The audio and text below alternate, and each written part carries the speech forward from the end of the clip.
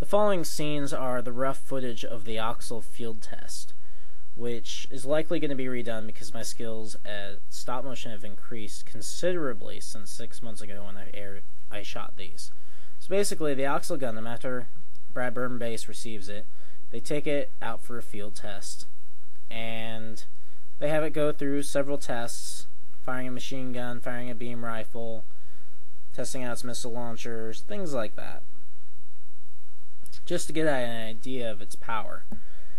Here it's testing out the machine gun, which you'll see in a few takes, the tanks that it's hitting without special effects. Then there's a beam rifle. The mechanic guy, he doesn't like Joshua, so he messes with the beam rifle to make its aimer off.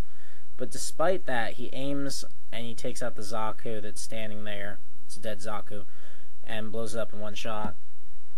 Unfortunately, the test shots of him firing the beam rifle and the Zaku dying, none of them were to my satisfaction, so they'll also have to be redone.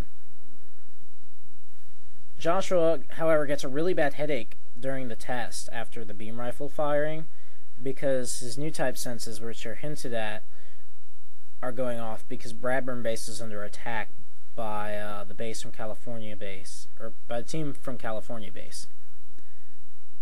So in the following scenes, you'll see them cutting the test, and they will head off to Bradburn Base, where they will see from a distance it being attacked, and Joshua will launch, despite Shade's warning not to, and he will leave behind his beam rifle as well, meaning he'll be going to the base to defend it without any weapons.